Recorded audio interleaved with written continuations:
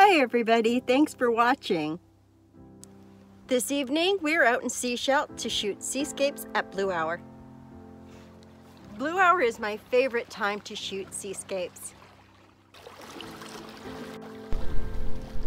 The gear you will need for this shoot includes your camera set to RAW with the ability to set it to bulb mode, a wide-angle lens, a tripod for stabilization during long exposure shots, a flashlight so you can see where you're going, fully charged batteries, and appropriate clothing for the weather.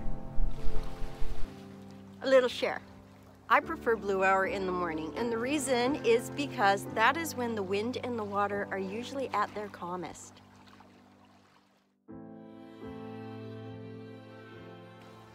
Some things to know that will help you with your Blue Hour photography.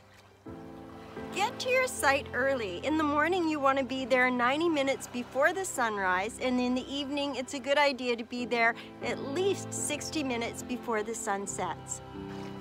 Getting there early gives you time to set up your equipment and get a few shots in frame so you have a good idea of what you want.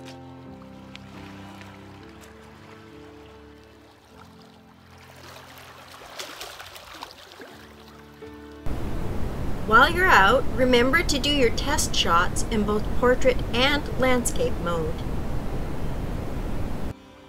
Even though it's called Blue Hour, it can last anywhere from 20 minutes to an hour.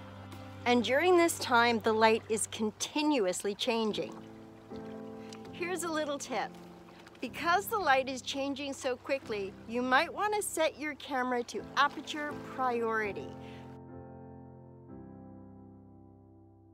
Aperture priority mode allows your camera to select the aperture or f number and the ISO.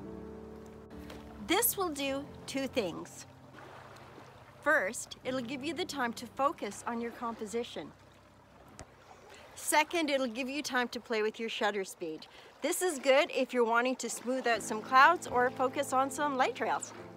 Creatively, I love Blue Hour because the slower shutter speeds can let you add drama and movement to your images.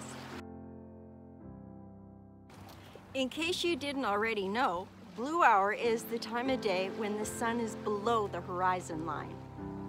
But it's close enough to the horizon line to cast ambient light in a multitude of blue tones.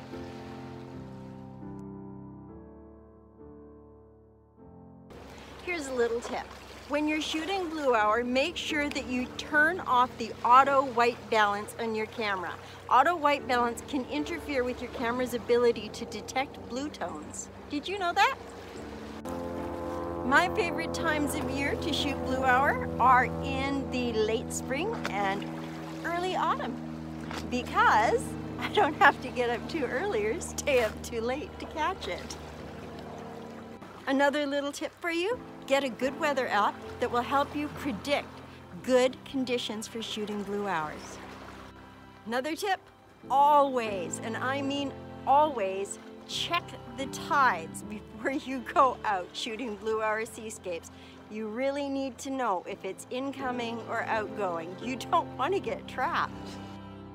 I have some parting words of wisdom for you, but first I want to say thank you for watching my videos. And if you find them helpful or enjoy them, please subscribe. Now what I want to leave you with is this. Wait for that moment when your sky changes, especially in the morning, from black to indigo blue. See you next time.